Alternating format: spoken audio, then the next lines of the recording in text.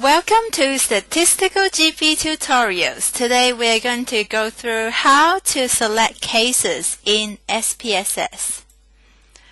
Here's a data set that I'm looking at. And for gender, I have in this data set woman as 0 and men as coded as 1. I want to do some statistics on females only.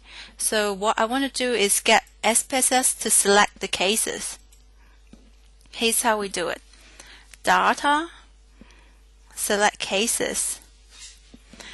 And in this case, I'm going to select the data if gender equals 0. So I go to here, if.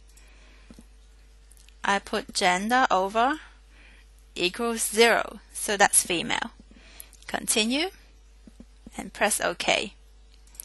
So we go to here, all this 0 data is still being analyzed. But if we go on the bottom, all the 1s, which are all the males, have been crossed out. Thank you for watching this video, and I hope you find this significantly helpful.